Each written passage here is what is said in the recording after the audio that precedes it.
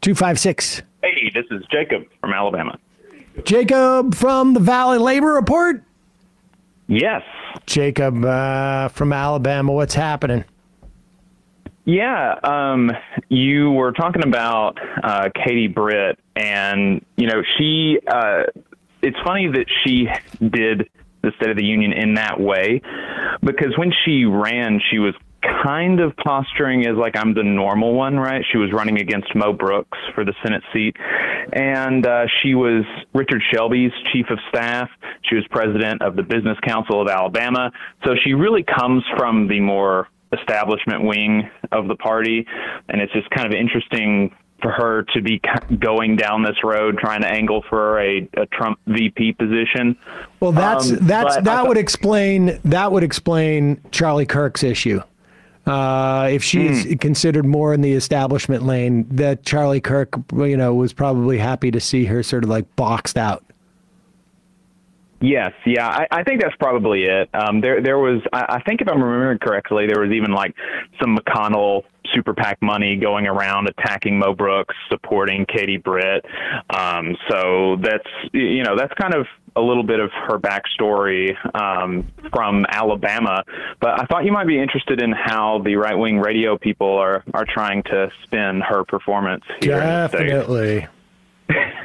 So, I kid you not, the headline, so there's this one radio host who does like a daily newsletter, 7 things you should be talking about today. And the headline for that one after the State of the Union, the Friday morning, was Biden bumbles State of the Union, Britt hits a home run.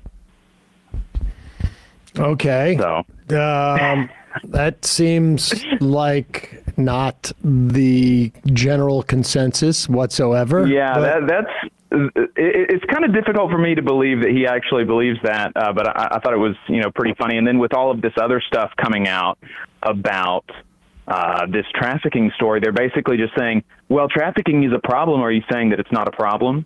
You are by pointing out, you know, the really grossness of utilizing this woman's story from under the Bush administration in a different country to attack Biden.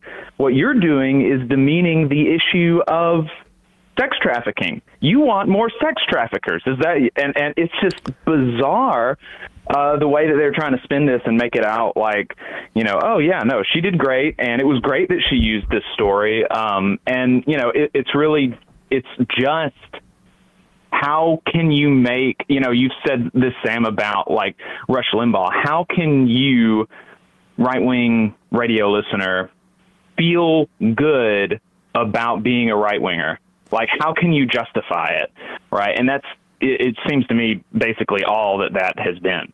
Yeah, I mean, I will say this, like good luck trying to sell that outside of like a very, very small group of people. I mean, nobody, I find very unlikely that people are going to buy that if they were remotely close to it. And not the least of which, because there's a lot of other right-wingers in that ecosphere who are saying the opposite. But appreciate the call, Jacob. Right. Folks can check out the Valley Labor Report how? TVLR.fm. You can find our website there. We're also on YouTube. There were a couple of bills that you might and a couple of things about the legislative session that's about halfway through you might be interested in as well. In Alabama? Yeah. Send me an email about it. I appreciate it. Sure. All right. Bye. Folks, check out that show every Saturday. Right? Saturdays? Yep. Great show. They do great stuff, particularly, obviously, labor. I think they locked down a new radio station, too, recently.